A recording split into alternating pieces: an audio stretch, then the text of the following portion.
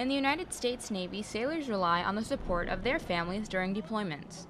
Being a part of a forward deployed group, the USS Patriot held a family day as their way of saying thanks to the wives and children of sailors aboard the ship. Kids were excited. They get a chance to walk around the spaces. They completed a family fun PQS, so they got to learn certain things about the ship and combat and in the deck department and engineering. They all ran around. They had a great time.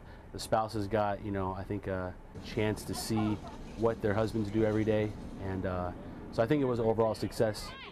On top of raising the morale, Family Day also encouraged camaraderie between the families and crew members aboard the USS Patriot. Seaman Sarah Villegas, Fleet Activities Sasebo, Japan.